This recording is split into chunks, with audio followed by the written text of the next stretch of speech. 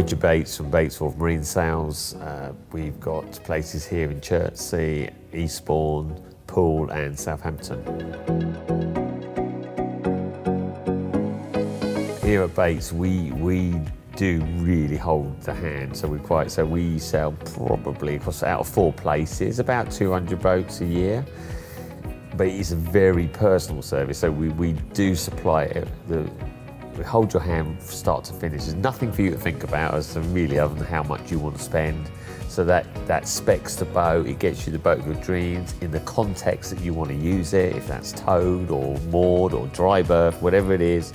And then finally, we do a handover in the exact context you're going to use it. So if, for example, you were buying a big one, that would be, as MD, I do my own handovers. Any boat I sell, I hand over to the customer, which is minimum of 1 full day, upwards of 3 on a big, 30, 40 footer. If they've not had a boat before, I'll spend up to 3 days with that customer. So people would probably find that surprising after like a car purchase, where you get about 10 minutes, here's the key, and off you go. It's nothing like that, certainly for our company here. And we will, if we don't do it, then we'll also, if you're brand new, we'll do all the early stages. So you're teaching it, you learn all of the functions, everything, and driving, and then we put you with on up to a 3-day course, normally included in the sale, with a proper instructor.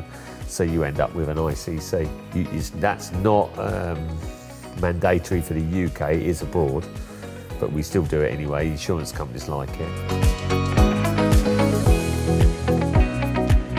We're on the inland waterways, and that is another set of rules, a little bit like an MOT. So we have to deal, which is not a problem for us because we do it all the time. So there's the RCD. So when a boat's brand new, it's deemed to comply for 4 years.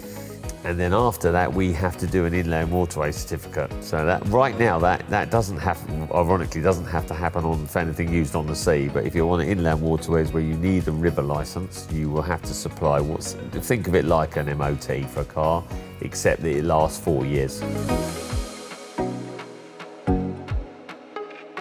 Anything I sell, you have a full title history, not just, I think the finance companies like 5 or 8 years. I do it from day dot.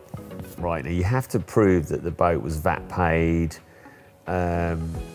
especially if you go abroad, because you could find yourself, the VAT man will be saying, right, pay up, even where the VAT's been paid. So any boat we supply, you will have full title history from its, like a bit like a birth certificate, as a builder certificate, a VAT invoice, and then a chain of title. Who's owned that boat, when it changed hands.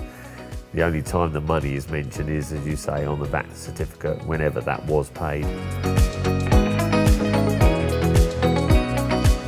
An invaluable service, to be quite frank, as long as you have a good one. We tend to advocate 2 surveyors. So we will typically, on a big boat, we'll typically get a structural surveyor, which a lot of people just stay with that and then they give them an opinion on the engineering. We tend to go one step further and say, well, okay, if it's a Macruiser engine, let's use our Macruiser guys, because they'll just know, they'll just have, the old 5 litre, you've got to look around at the manifolds or whatever the little idiosyncrasies are on any engine, like Caterpillar, MAN, there's all different manufacturers.